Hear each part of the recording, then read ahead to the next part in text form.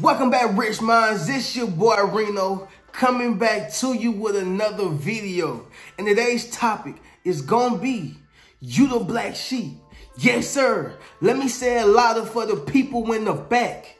You, yes, you the black sheep.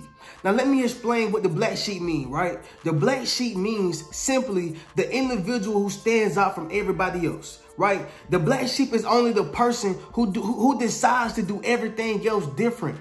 The black sheep is the individual who don't want no problem with nobody.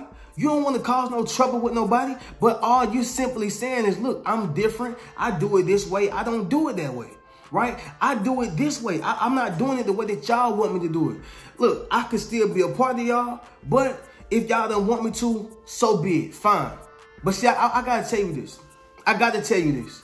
See, it's hard to fit in when you stand out. Yes, sir. Listen to what I'm saying, y'all. It's hard to fit in when you stand out. And today, if you watching me right now, you are the black sheep. And if any one of these resonate with you, make sure you give this video a thumbs up and subscribe to the channel. So I need y'all to tune in. All right, so number one, everybody is envious of you. Yes, sir. It don't matter how you do it, what you do, where you go, everybody is envious of you. And see, simply it's because of what you have inside you. When you the black sheep, it's just something different about you. You move different. And like I said earlier in the video, y'all, it's hard to fit in when you stand out. Most time they treat you like the outcast, right? Most time they treat you like the person who is not one of them. Man, you ain't like us, bro. You can't hang out with us. Or you ain't like us, girl. You can't hang out with us. Right? You get that. You get those type of vibes. You get that type of energy simply because you just a different soul. You not like them. You got a different type of spirit. You the black sheep. You decide to go left when everybody else go right. You decide to go right when everybody else decide to go left. You ain't trying to be difficult, but you simply the black sheep. You saying, look, bro, I understand that y'all make y'all sandwich this way, but I'm gonna make my sandwich this way. Right? Y'all make y'all sandwich that way. I'm gonna make mine this way. So what I'm saying is that as the black sheep, you're gonna decide to do different things differently, and people are gonna be envious of you for that. Right? So you gotta be mindful of those who come inside your circle, mindful of those of who you are around. It don't matter what it is. Like you can be simply going to school. You can just be going to school and you go inside the class. And I'm talking about the worst of the worst person. The worst of the worst person inside the class, you triumph all that. Why? Because they are envious of you. They'll take a person who they don't got no clothes, no shoes, breath stink, or the whole nine. And then you walk in, you looking fresh, you doing what you do, but they decide to take the attention off of this person and put it all on you. Why? Because they envy you.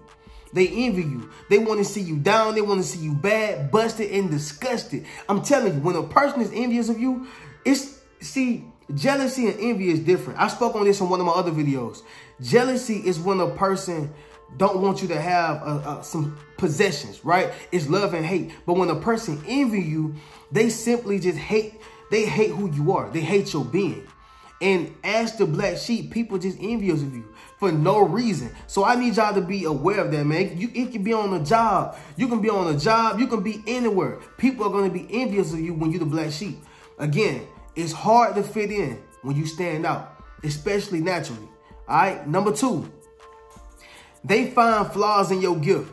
Yes, sir. They find flaws in your gift. So maybe you are a great dancer, great singer, or whatever the case is. Let's just say you a singer and you always sang at church, right? You always sang at church or you sang at school, and people seem to find the times when you messed up. Maybe your voice cracked a little bit, but they know you talented. They know you gifted, but they find flaws in your gift, right? They find flaws in whatever you're doing. Like, you got to understand, when you the black sheep, they're looking for that wrong thing that you do. They just looking for it. It's just like celebrities. It's just like celebrities. Quite often, y'all, if y'all want to be honest, celebrities are the black sheep as well. And I'm going to explain that. All right. So a lot of celebrities, right? Mostly all of them, they loved by a lot of people. Okay. But that same love that they have from people, they have just as much or probably more hate from everybody else around. Okay. When you see a celebrity, you like, man, that's what's up. But you don't think that this celebrity go through ridiculing. They don't go through persecution. They don't go through hate, envy. because simply they decided right, to get up their ass and make something happen. They decided to make their dreams come true. See, the difference between that type of person who decided to make something happen and another person who decided to watch the other person who decided to make it happen is that one person put action in and the other person just stood there. They sat there and let life get away from them. And that's why a lot of people be mad at celebrities. So what are you saying, Reno? What I'm saying is that they can be considered the black sheep too, because people are envious of them. And number two, they're trying to find flaws in what they do. I heard TDJ say something like, whatever that gift that brought you to prominence, meaning that gift that brought you to fame, right, and fortune, that same gift can get you hated when people find out that, oh, you got problems just like me. But what I always tell y'all, there's none perfect. Nobody is perfect. Nobody is 100% perfect. Now, we can get the excellence. We can do something excellent, but there's no way possible we can do something perfect. There's no way possible we can be perfect because there's no human being that's perfect, right? So what I'm saying is this right here.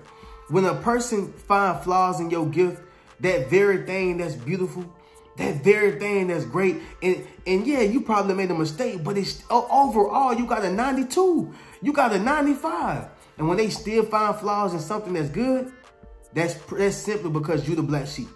That's simply because you're the black sheep. Like, when you look at a Rolls Royce or a Maybach, how can you look at it and say, this is an ugly car? It's a Maybach. It's a Rolls Royce. And that's the same thing with your gift. Your gift is a Lamborghini. And I get it. Everybody got their own preference. Everybody got their own preference. But at the end of the day, when you find flaws in something that you know that's good, that you know that's great, I understand it. Like, okay, cool. Give you constructive criticism. Okay, but end it off with something positive. But when you start talking about, man, I just don't like it, and you don't even have a reason to not like it, that's simply envy, and it's clarification that you're the black sheep. All right. So number 3, they don't expect you to win. Yes, sir. What does that mean, Reno? When a person don't expect for you to win, you probably was that sibling who went to prison. You done did 4-5 years, okay? You done did about 4-5 years. You done did some time in the penitentiary. You probably didn't graduate school. You don't even got your GED, or that's all you got is your GED. So they don't expect for you to go to the next level and get that PhD, to get that bachelor's, to get that associate's, to get that master's. Who are you to go get some education? You ain't even graduated high school. You don't even got your GED, right? Or you done went to prison. You done went to prison and you done did 5 years, 10 years. Who are you to want to have more out of life? I'm so much further ahead of you. You the black sheep. They don't expect for you to win. They don't expect for you to get out that slump. See, what I hate, I'm not going to say hate because that's a powerful word, but what I can't stand about people is when they decide to remind a person of their past instead of direct them to their future. Yes, sir. I'm talking heavy tonight, y'all. Look, when a person is reminding me of me personally, when they're reminding me of my past, all that tells me is that you know you can't go. You know you can't go with me. You know you're not destined to go to my destination. You know it's only for me. So when a person start reminding you of your past, it's simply because they know they can't go. Everybody can't go, and they know that. They understand that. They have a great understanding on the fact that they can't go. And so what happens is, since they can't go, they don't want you to go. But that's not how I go. See, it's destined for you to win, but they don't expect for you to win. Right? So I need y'all to understand something. When a person is reminding you of your past and trying to get you, and instead of directing you to your future, that simply is them trying to get you to stay where you are. Right? But you gotta evolve your mind. You gotta evolve your physical. You gotta evolve your spiritual. You gotta evolve, change, because they're gonna stay the same. People who ain't going nowhere want you to go with them. People who ain't doing nothing want you to do it with them. So you got to be mindful and understand that you are the black sheep. And matter of fact, if this resonates with you, make sure you comment in the comments below and say, I'm the black sheep.